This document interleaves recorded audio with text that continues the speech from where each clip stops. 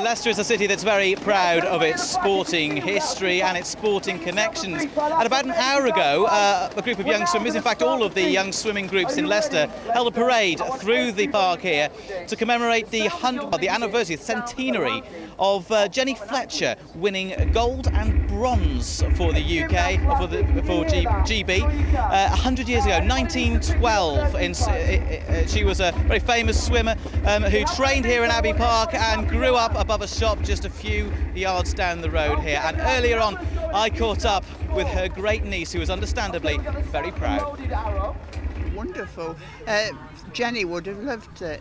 I mean, she wouldn't have been able to believe that all this was happening now, because when she was in the Olympics, it was a much quieter affair, I would have imagined.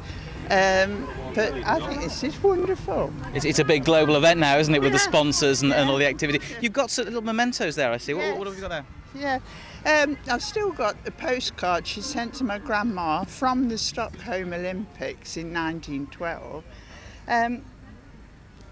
A much smaller team then, as you can see.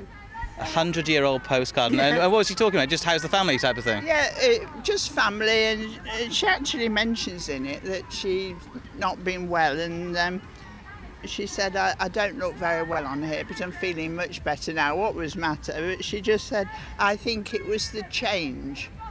But I can't read anymore. Well, this is obviously very special for you, this sort of event, because you've got such a personal link to the Olympics now, haven't you? Oh, yes. Well, Jenny, who won a gold, she was my grandma's sister, and she was one of, I think it was either 7 or 9 children, and they were quite what you might call a underprivileged family now. In those days, they didn't have sponsors and that sort of thing. She used to have to go to work, do her training, and actually she did some of her training here at Abbey Park running, and she even dived in the river a few times here. Well, that's a lovely thought. Well, yeah. Thank you very much. We'll let you go off and enjoy this parade now. Yes, Thank you. Will do. Thank you very much.